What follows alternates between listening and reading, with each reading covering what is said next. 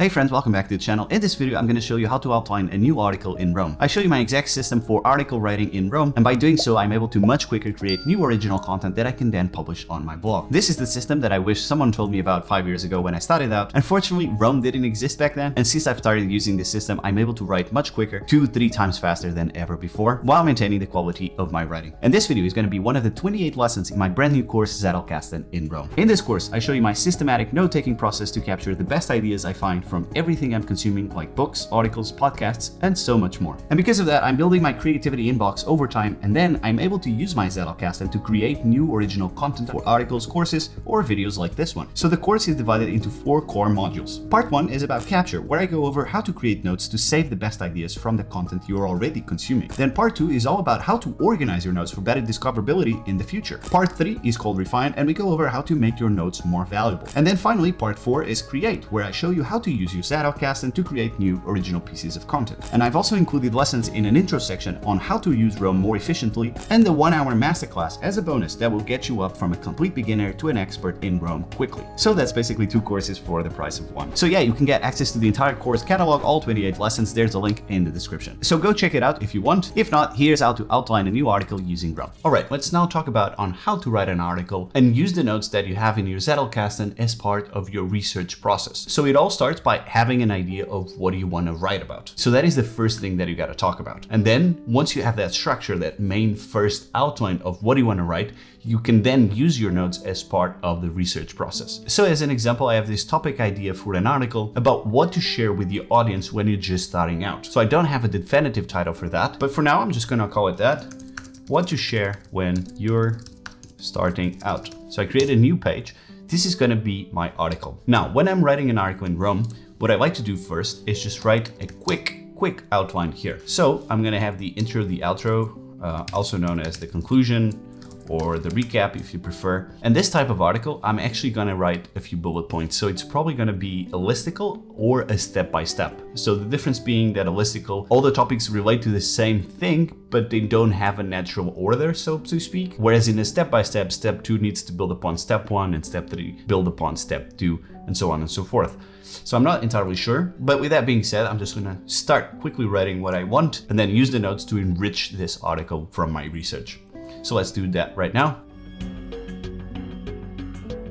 All right, so I've done a quick outline of what I want to talk about. So I'm not really sure if I want to use the story of Pat Flynn in the beginning as kind of like the hook for that article. But then I want to talk about the benefits people want to know you. Then I want to address like a common myth where I don't have anything to share. And then how to do this. So this would be like the struggle. This would be like the reason, the struggle. Then this would be like how to do it. I'm not sure I want to talk about platforms. I put it here. And then the way that I would like to think about articles is that at the end of the article, I want to point people to another article, or at least to an interesting idea that goes beyond the realm of the original article so that it expands on it. So I might want to talk about stock and flow because this entire article is about flow, sharing the process. And then I want to make that key point that over time you're building a body of work that you can then turn into stock. So for example, I can point to show your work book summary on my website or to a video, or I can find a different way of phrasing this so it interlinks with another article of mine or something like that. So now what I would do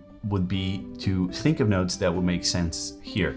So I picked a very similar thing over the script for this article, just because I think they're interconnected, but they're 2 different platforms. So I want to talk about the idea of obvious to you, amazing to others. And I probably want to reference that on I don't have anything to share. So I want to say, yes, you do, because here's why everybody's ideas is obvious to them. And probably here I want to actually talk about prompts to do this. And so here I want to reference obvious to you, amazing to others. As to sharing the process and the story of Pat Flynn, I've come across this a very long time ago, but basically Pat Flynn started Smart Passive Income, which is now a major website. And basically when he started out, his entire website was built on the idea that it was him learning affiliate marketing and telling other people his struggles and sharing the process. And that worked out very well for him, obviously, because he was connecting to the other people a lot more because they were feeling the same struggles. And then the people that were joining him in the beginning and they see him now, they've been fans forever because they went with him throughout the journey, that kind of vibe. And probably I think that would be a nice hook here in the story to open that with Pat Flynn. And then I want to talk about brands versus personalities, and even probably want to talk about how brands sometimes use ambassadors in order to put a face on the brand. So I'm thinking like Think Media, they have a couple of people doing their YouTube videos. They use a few people on their videos, so they're always the same people over and over again. Even though they're a brand, they use people to showcase what they want because it makes them more relatable. Probably want to talk about being an amateur here, or the advantages of being an amateur. Whereas you're more relatable in kind of a sense. So in here, I'll probably reference show your work. And then when we're talking about the museum curator, I probably want to move this here. And here I would reference Steal Like an Artist, which I don't have the page yet because I haven't moved that book summary. So I'll create that page. Right, so I'm thinking this is already too much for a single article. So what I want to do, probably this would be sort of an article by itself, I guess. The advantages of being an amateur. So I want to move this. The previous part looks good. It interlies nice here. And so here I will do prompts. Now, as for the platforms, this is a very short section that I want to write about. I'm just going to write at the top, alternative titles, just brainstorm a little bit. I like the idea of take your fans on your journey, or the journey is more fun with friends. Probably boldly that. And so as I continue to do this and think of the ideas that I want to do here, the process that I follow is, again, very much chaotic, where I'll just go, here are the ideas, more and more and more. And at some point I'll stop and say, okay, from this very own lens, what to share when you're starting out or share the journey, what does it make sense to include in this article, and what are the things that I should keep for another article? So right now I'm thinking that at some point I'll go to platforms and say, this does not matter when you're starting out. It's very tangible related to this, but it's not the main topic. So I'll probably move it out. So it could be a sec to the next article actually. And so that's the way that I think about this. Now, this process will be very different for you if you like crave a little bit more structure. This is the way that I like. And the great thing about this way of operating, I guess, is that when I'm writing, two things will happen. I'll have more ideas for the next articles that I should write. So even if I have 10 ideas, I might not write those 10 articles, but I might write 5.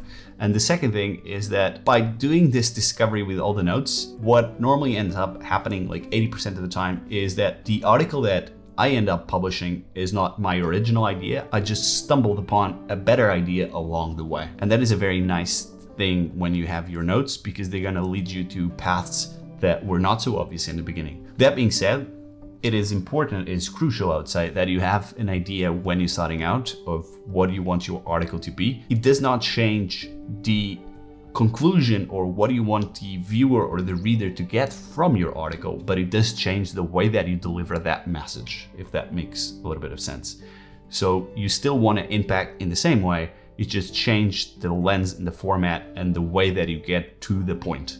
So I started out by what to share when you're starting out, but I might go with take your fans on your journey. And so it's not about everything that you need to share, is more about you need to share, because that will take people to your journey, if that makes sense. So I don't want to talk about brands and personalities here. Probably this is something that I should remove. Journey over destination is this nice idea, but probably I would move this to consistency. And this is a very good idea for an article. So I'll do article, I think it's together, article idea. And then I have this page where I basically have ideas that I could do in the future. And so, for example, if I talk about stock or flow and stock, share the journey, how brands use ambassadors, not really. But how to think like a museum curator could be an article idea. So let's do hash.